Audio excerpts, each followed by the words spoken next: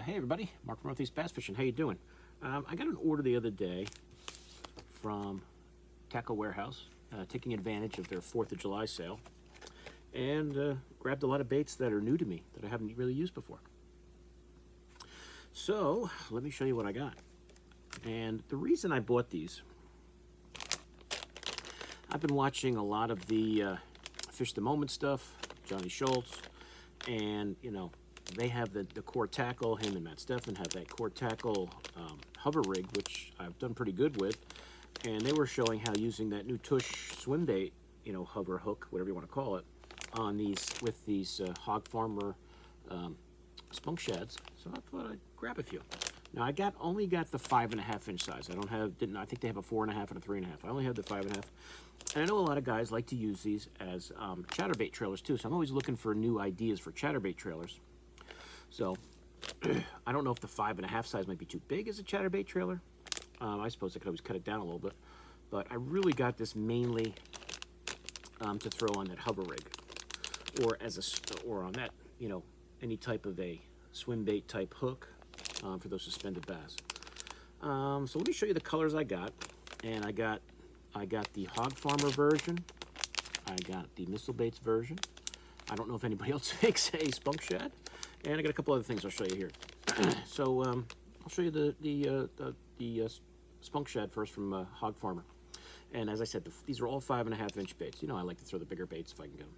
And this sunfish color is really nice. Now I'm not sure if that's a 5 or 6 pack. 1, 2, 3, 4. Looks like a 5 pack. As I said, they were all on sale for 4th of July. So I wound up getting, you know, a bunch of different colors at a good price. And that, I mean, when I try this might be the first color I try, because that sunfish color is really cool. That's really cool. That chartreuse bottom with that, like that smoke with the blue flake top. That's really a nice looking. And I haven't really, you know, looked at these that much yet. Pretty strong plastic. You can see it's got the groove on the bottom for your hook, groove on the top. So I can see there's a few different ways you could throw these. I'll probably be scouring YouTube, seeing how guys use them, but from what I've seen so far, it looks a lot of like chatterbait type stuff.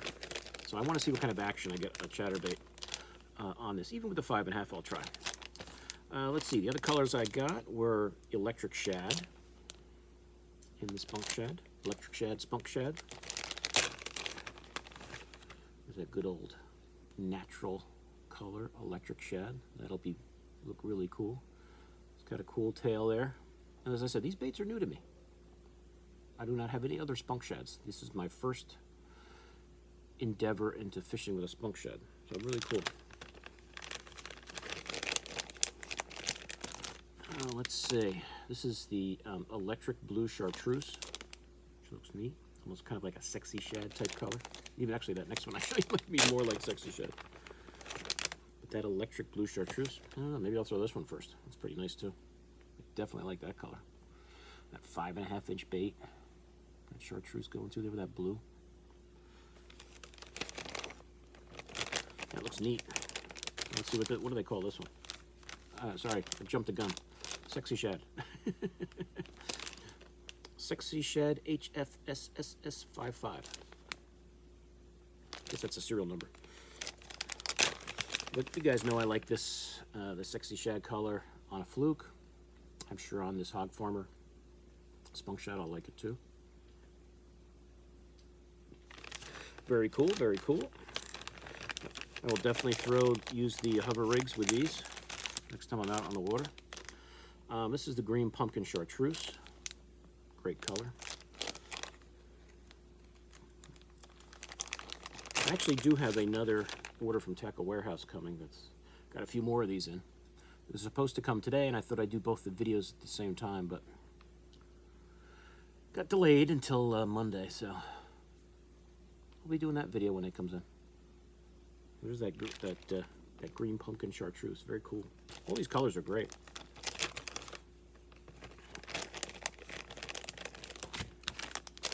And this is the chartreuse pearl. Cannot go wrong with that, especially in dirty water. I can see the smallies destroying that. Hopefully the pike will stay away from it, and the pickerel. but very nice. Got chartreuse pearl. And the last spunk shad I got, the Hog Farmer one, is this disco shad. Another dirty water type color. So there it is, disco shad. Very neat. So I'm looking forward to trying these out. It's always cool to get a new bait and try it out for the first time. I didn't know that Missile Baits was also making a spunk shad. So I grabbed a few of them. And this Green Pumpkin Delight looks a lot like that Green Pumpkin Chartreuse. It's pretty similar. Both companies. Let's see how they compare. This one has a little bit, is a little different. It's got the green pumpkin, that chartreuse in the middle, and then like a silver on the bottom there, so it's a little different. It's pretty cool. And these are also 5.5 inches, these ones from Missile Baits that I got. So neat. I like that color. It's pretty cool. Green Pumpkin Delight from Missile Baits, Spunk Shad. And I don't know how many, and they have, looks like 6 in a pack, so the Hog Farmer, looks like you're going to get 1, 2, 3, 4, 5. No, so there's 6 in this one. 1, 2, 3, 4. No, I'm sorry, 5. 1. Yeah, no, there's 6. 1, 2, 3, 4, 5, 6. The first one I thought I only saw 5. Maybe I counted wrong. No, there's 6. My bad. 6 and 6. I counted wrong the first time.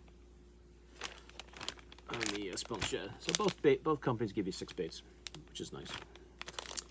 This one's pretty cool. This Lava Crawl. You can see with that orange jackhammer, and that is a trailer. It'd be pretty cool. As I said, the 5.5 might be too big for a jackhammer as a trailer. I didn't buy this for that. I bought it to hover rig it. But I'm not going to say I'm not going to try it. I'm definitely going to try it. But maybe that 3.5 or 4.5 inch would be better for a chatterbait. But try the bigger one first. Here's Goby Bite from Missile Baits, and there's Spunk Shad. Spunk Shad 5.5 from Missile Baits. Goby Bite. There's a lot of different colors in there and flakes. It's pretty neat. See some green pumpkin, a little silver, some black and blue flake, maybe silver flake. There's a lot of different flakes in there. So look at that. You can see that in the light. It's pretty cool. It's a neat color. They're all cool looking fish catching looking colors. And the last spunk shad I got is good old green pumpkin.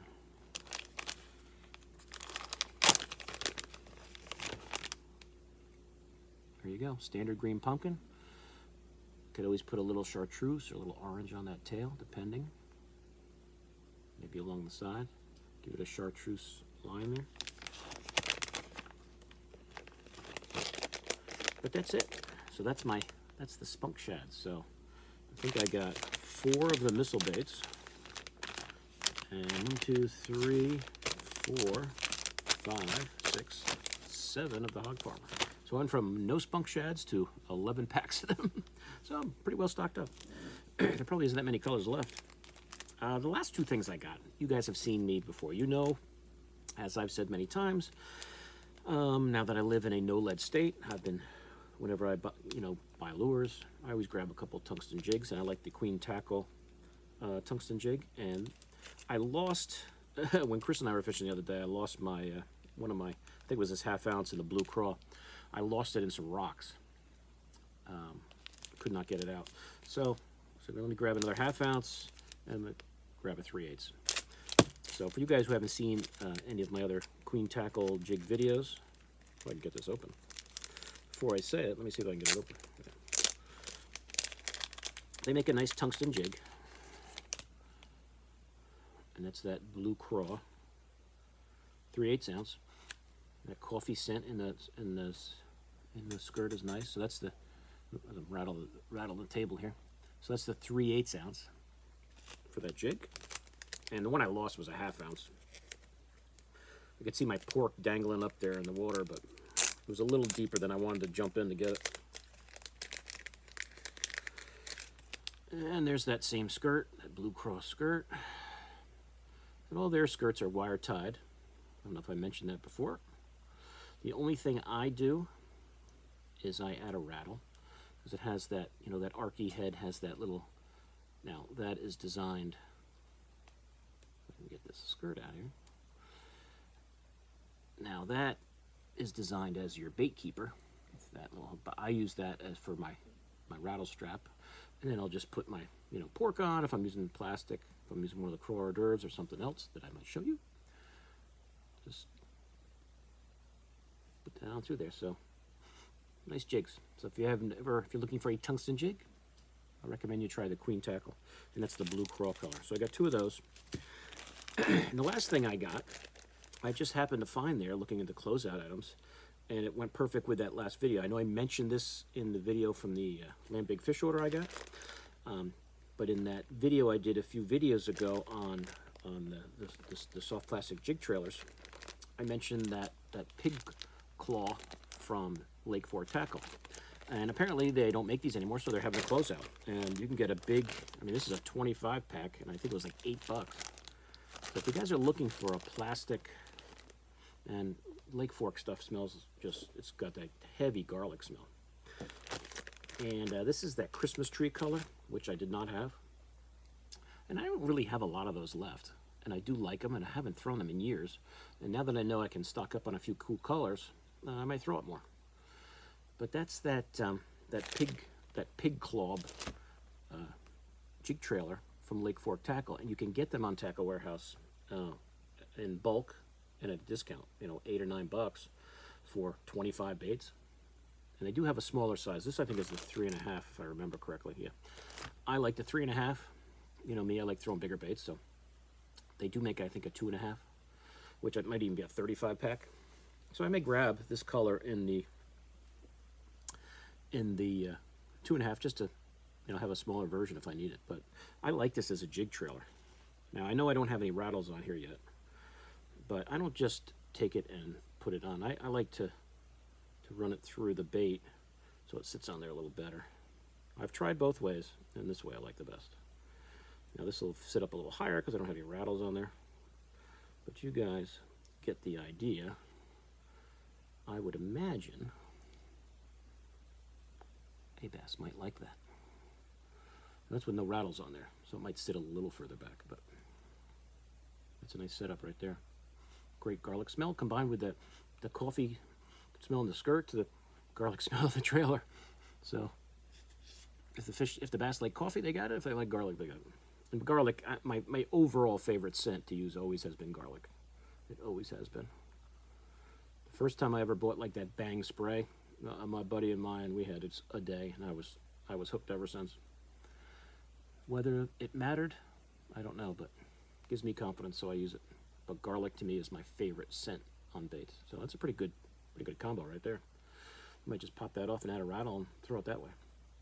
But that's it, guys. So if you're interested in trying these trailers, they're on closeout, so when they're gone, I'm assuming they're gone. Now they may have a ton there and they just want to sell them. But it's the 3.5-inch pig claw from Lake Fork Tackle, and they only have bulk packs. But you know, you buy one pack, it probably lasts you a long time.